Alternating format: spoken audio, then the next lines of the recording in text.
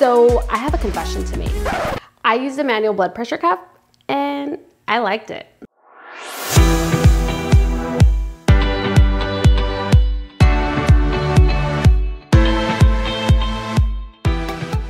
What's up everyone, Christina, nurse practitioner here. So I was doing my rounds and I had to check my patient's blood pressure, but for some reason my automatic machine wasn't working. So I ended up using a manual blood pressure cuff I had on hand. And I gotta say, the old-fashioned way worked like a charm. Quick, accessible, accurate, and I was done.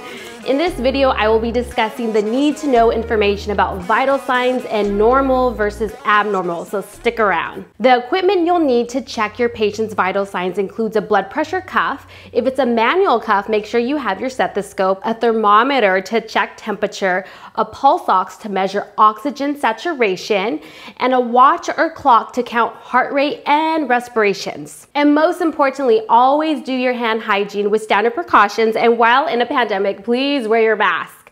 Before you start, build rapport with your patient, introduce yourself, talk to them, ask for permission before you start doing your vital signs. It goes a long way. I like to start with asking, are you having any pain today? I use a numeric pain scale. With 0 is no pain, 10 is the worst pain ever. This scale is used for your alert and oriented patient.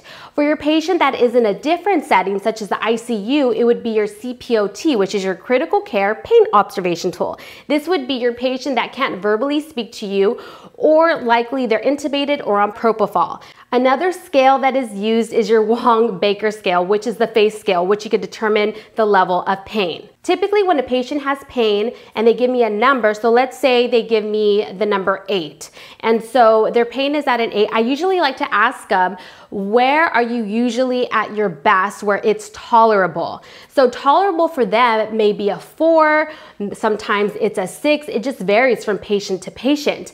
In addition to pain, you also want to be familiar with the type of medications they're on. So knowing what PRN medications they have, knowing what type of medications is available. Sometimes they may have Dilaudid, they may have oxycodone. It just varies from patient to patient and depending on why they're there for their hospital admission.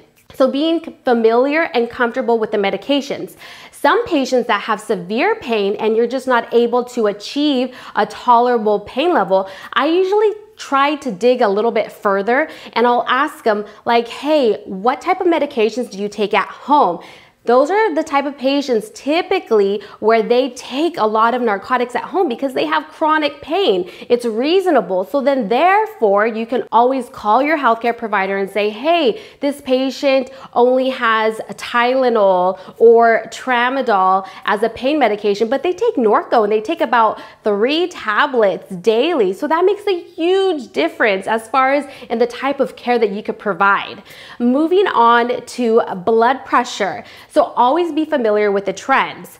You always want to check the patient's blood pressure, make sure their arm is in a neutral position, make sure it's not bent, make sure it's the right cuff. A lot of times, if you check the blood pressure cuff and it's completely elevated and you're wondering why, recheck it, or you yourself recheck it. It makes a huge difference. If they're bending their arm, educate them because then it'll be a false blood pressure reading. Also, for the stroke patient, they're gonna have strict parameters. So be familiar with that. Be familiar with the type of medications that you have available, just in case the blood pressure really goes super high or super low.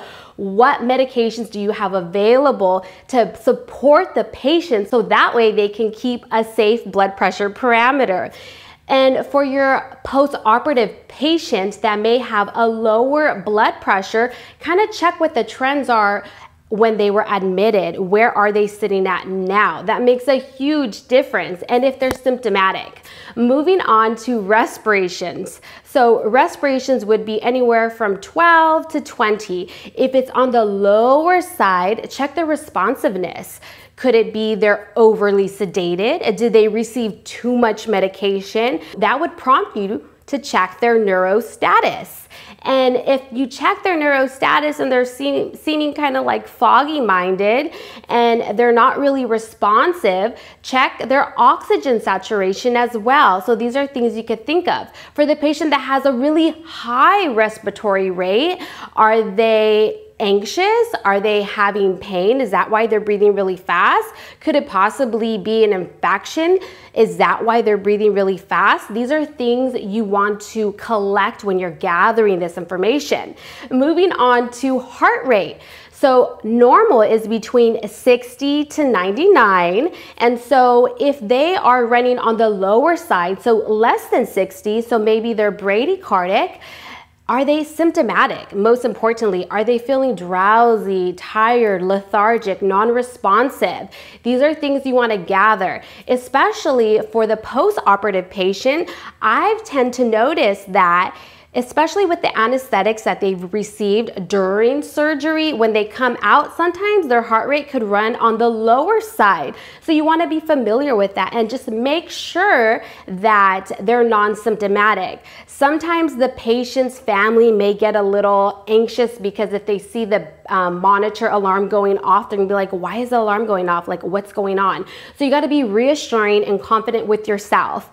Sometimes you could always send a courtesy message to the anesthesiologist and say, hey, courtesy message, patient blah, blah, blah is running on the lower side, and most likely they don't get worried about it. But if you are worried about it or you're unsure, or if you're in doubt, just always notify a doctor. That's always the best suggestion.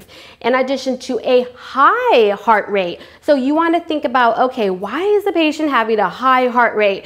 Is it infection? How is their rhythm? Is it regular? Is it irregular? Could they have possibly converted from normal sinus rhythm to atrial fibrillation? What's going on? Do I see ectopy in the monitor? Are they having any ectopy? If they are having ectopy, how is their electrolyte level? Is their potassium really low? Does it need to be repleted? Is their magnesium really low? Does that need to be repleted? These are things that I gather and collect as I'm looking at a patient's vital signs. So moving on to temperature, the normal is between 97.5 to 99.5. If your patient is less than 97.5, so 96 range and such, are they cold? Why are they cold? Did they just get out of surgery? What is going on? Or the patient that has an elevated temperature, is it a possible infection? Did they just have surgery? Take a look at the surgical site. Are there signs of infection? Maybe they had a surgery and the actual JP drain, the insertion site, maybe there's redness, maybe there's drainage. Take a look at those things. Maybe they have a PICC line that was placed 2 weeks ago and it's still in place, but now it's looking kind of funny. So try and be the investigator. This is what's going to get you a step ahead. Gathering this information and communicating it with the healthcare team is going to make you look great and also be the best advocate for your patient and family. And moving on to saturation. Saturation is usually between 92 to 100%. You always want to monitor the patient that may be admitted for respiratory reasons. However, always listen with the stethoscope. Are they having any crackles? Are they wheezing? Is there any rhonchi? Take a look at that. If they need a breathing treatment, reach out to the respiratory therapist, or maybe they don't have a respiratory therapist and it hasn't been evaluated and this is something that you have found out. Reach out to the doctor and let them know, hey, this patient is feeling short of breath and they need to be reevaluated, or maybe they need some oxygen because their oxygen saturation isn't being maintained. So these are things that I want you to be able to collect. Hope this helps. This is information that I feel would have been so critical for me as a new grad, and I want to share this with you and open up a platform that is safe and inviting so that way you can succeed. Again, thank you so much for watching. Be sure to subscribe for upcoming notifications. Take care.